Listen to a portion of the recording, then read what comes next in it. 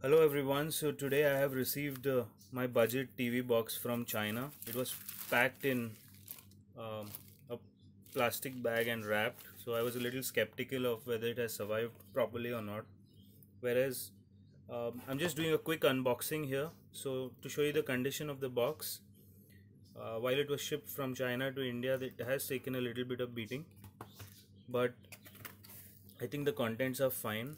So we have the TV box right here, which is the Tanix TX2. In addition to this, I have also got this UK plug. I don't know why, but I don't need it in India. If we open up the box, we've got the other accessories. So I've received an adapter, and as you can see, it's a UK style travel adapter, so that means it will work perfectly with here in India as well. I've received an HDMI cable, and I've also received a remote. So let me just remove this out of this packaging.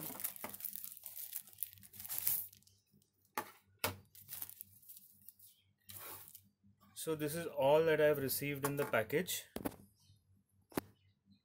Okay, this is the remote, so let me take it out of its plastic casing.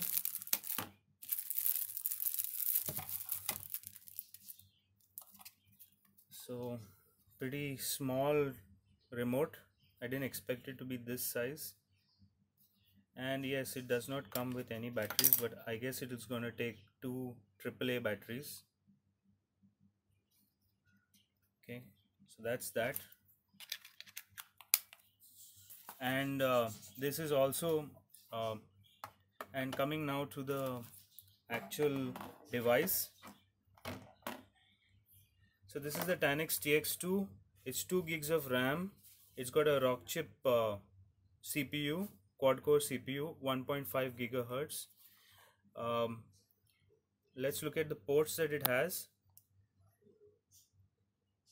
Okay, so it has one Ethernet at the back. It has an Ethernet port, an HDMI port, the power socket, as well as an AV socket for other analog positions or analog cables. This cable was not included in this package though. It has two USB ports along with a micro SD card slot, and in the front there's absolutely nothing. So I will use this particular device and I will come up with a detailed review. This for now is just an unboxing. It took me approximately 20 days to arrive, and it came through registered mail or post, and I'm pretty happy with how it was delivered.